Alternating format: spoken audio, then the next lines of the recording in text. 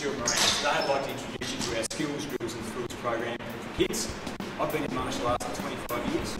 Initially I started this program for my own kids. Now I'm delighted to introduce it to others.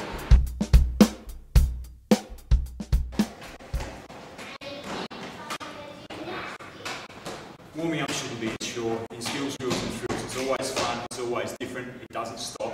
It gets the body and it gets the mind warmed up every session, and it's always a little different. Okay, so once we've done the skills part of training, we've got another 15-minute session after that, and we call that the drills. And now we're looking at a 15-minute fine motor skill development.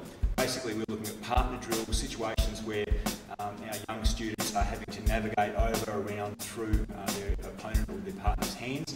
The drills start off easy and very slow, and they progress as the student goes on. They're cumulative. The kids pick them up very quickly and they become really good at them very quickly. We don't do them until the kids are really tired. We do them for 15 minutes only so the kids can do them fresh, and then we move on to the next stage of training.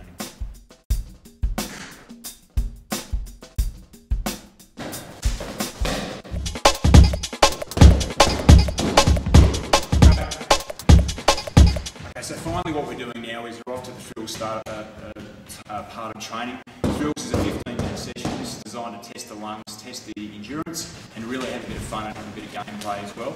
These are the gross motor skills. We're now talking about skills that a student or a person can use when they're tired, when they're fatigued, when they're scared, when fine motor skills start to fail the body because of due to stress or pressure. So we're looking at a lot of knee techniques, simple stuff that's easy to remember. We try and mix this up a lot. We often have games, we often have races, we often have who can kick the most, who can knee the most. It's fun and it tires them out. So by the time you get them back at the end of this 15 minutes, they should be ready for dinner and a good night's sleep.